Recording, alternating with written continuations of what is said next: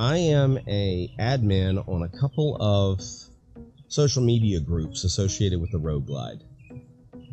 And I'm also in some other Road Glide social media groups or forums, and it's strange. Everybody seems to have the same questions, and they all deal with the technology around this motorcycle. Specifically, how do I change the screen from black to white? How do I customize my ride mode? How do I attach a phone to the bike so that I can listen to music or use CarPlay? All of those things keep coming up over and over again, and I thought it would be good just to do a quick video that shows you kind of step by step how to do all that. So that's what we're going to do today.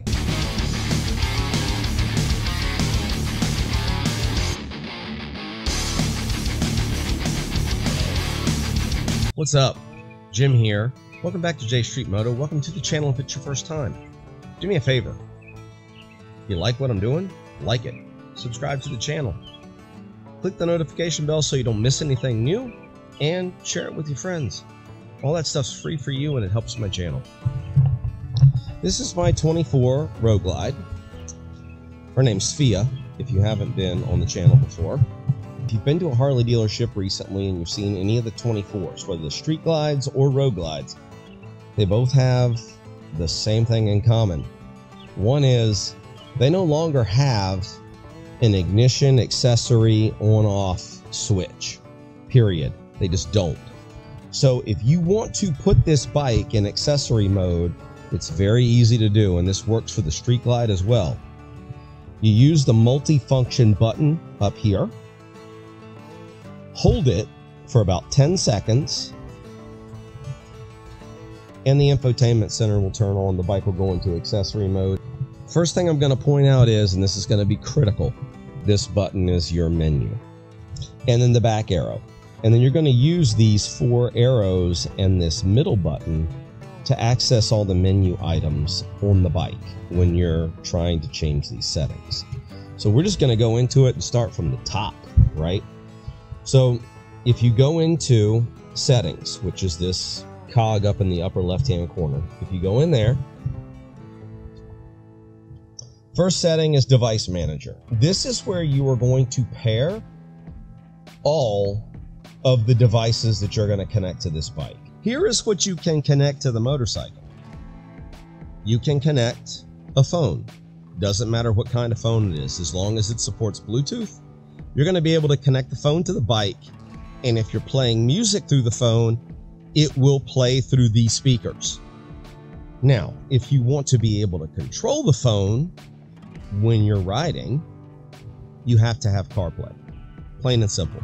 You got to have CarPlay. You've got to have an Apple phone. I've heard some rumblings in the community that there's a way to get Android's version of CarPlay to work. I haven't seen anything specifically that tells me that is the case. I've also seen a couple of different options for how to make CarPlay work on this bike. There's a very cheap option that plugs into this jack that is for charging your phone, basically. That is not the solution I went with. If you go back and look at my CarPlay hack video, I tell you what Tim Henry from Tim Stereo Solutions sent me that plugs in underneath your rear seat, and it creates what the bike thinks is a Bluetooth headset. You capture it in the device manager and you tell it that it's the rider, and all of a sudden your CarPlay starts working. And it will work if your phone is plugged in and charging, or if your phone's in your pocket and you're doing it via Bluetooth, as long as you have the phone connected to the bike. The other things you can connect are 2 helmets. You can connect the rider helmet and you connect the passenger helmet. So you can connect a couple of helmets to it, you can connect a phone to it. And all those things can be connected at the same freaking time. I'm going to show you how to connect those now. You go into the device manager from the settings. If you didn't see me get there, I went This is the main menu when you hit the hamburger button. That's the device manager, is the first one there. When you click it, you can see all the devices that I've paired to this bike via Bluetooth. So I have my wife's helmet, my phone, and the device that Tim sent me from Tim's Stereo Solutions. When you add a device, you have an option to connect it to change the role. When it says change role, what it's talking about is whether that device is the rider or it's the passenger. And that's very important because anything you connect to the bike via Bluetooth that you want to use CarPlay with has to be assigned to the rider if you're going to cheat it out. Otherwise, it will not work. It doesn't work if it's assigned to the passenger.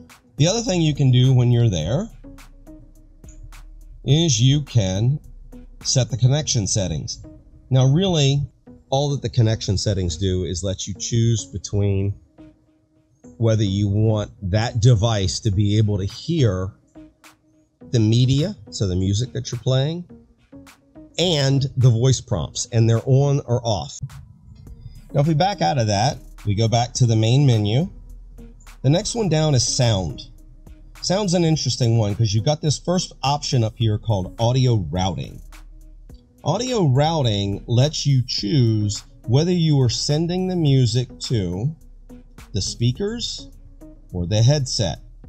And you select it by just pushing the button. When I push this button, it's going to change it to headset. See? And when I push it again, it changes it back to speakers. Same thing for the prompts. For you guys that have been putting all those questions and comments and shit out on social media about why aren't my speakers working, etc., why am I not getting sound out of my phone, that kind of stuff, you might want to check that option, because chances are you've got it set to headset or it defaulted that way, and that means it's pushing it to a source that doesn't exist. So you might want to try it. It might be something that corrects the problem before you have to go take it somewhere and have it looked at. From the audio routing, if we go back, still in the sound settings, auto volume control.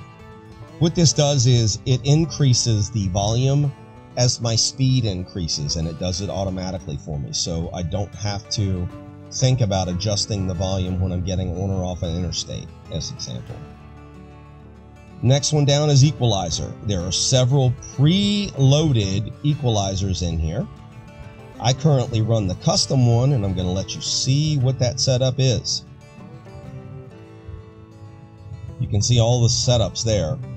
My custom setup is I'm almost at the top on the 100, I'm almost at the top at the 350 hertz, and I'm pretty much at the top for 1K, 3K, and 10K. Speaker setup. You're only going to use this if you have upgraded your stereo. Vox sensitivity, that's voice, so you do have the option, if you click this button right here, to talk to your phone. Talk to the thing that is, basically talk to the infotainment center and tell it to call someone or do whatever. This is the sensitivity for that. Next one down is display. So there are 3 different displays on the Road Glide and Street Glide for 2024. One of those displays is Sport, and that's what I currently have. The next option is Tour Mode. The other option you have is Cruise. I choose Sport because Sport gives me everything that I need to see. I have the tachometer, I have my fuel gauge, I have the volt, and I have my miles per hour in the middle. That's the layout for the display. Auto day and night. What that does is it dims the screen when it gets dark. High contrast. For all of you out there that are asking, well, how do I get my screen to turn white? Or my screen's white, how do I get it to turn black? This is the setting that does that. All you got to do is go in and change it. Turn it on or turn it off, and you will get the screen that you want. So if I want the white screen, all I do is push the menu button, or the enter button in the middle, and the screen turns white. They consider this high contrast. If I click it again, screen goes back to black. That's how you change that. System setting. Units. This is pretty cool. If you're that person that travels up to like Canada on your motorcycle or down to Mexico, you can change your bike to show kilometers per hour and kilometers versus miles per hour and miles. Pretty cool feature. I'm glad Harley did that because my Road King did not have that. Bike function setup. This is where if you add any electrical accessories, say extra fog lights, fans, that kind of stuff, this is where once you install them, you will come and tell it that I want to continue so I can mark those things installed and have the bike recognize them. That's the only purpose for it. System info, this is just everything that goes with the bike. The product information, e-labels, copyright info. However, system info is where you can change your security pin. And when you do that, it'll ask you to enter a new pin. It asks you to enter it a second time. Once you do, you have a pin. And then factory reset. For those of you that are new to the Harley Davidson touring models, they have a pin. And that pin is there in case your fob battery dies or you don't have your fob with you and you need to start your bike. When you go to turn it on and it doesn't recognize there is a fob present, it will ask for the pin. If you enter the pin, the bike will turn on and you can ride it as long as you want to ride it. You can do that repetitively. If you don't know what the default is, check the owner's manual or call the dealership you bought it from. Ride modes. This is a fun one. So the bike comes preloaded with road and you cannot turn that one off. If you notice, I'm able to turn off sport, custom, and rain. I can uncheck those boxes and they will not be available to me. The only thing the bike will run in is road mode. If they're on, you can cycle through them by pushing your right turn signal to the left. That's what changes your mode. My custom setup, we'll go in and edit it.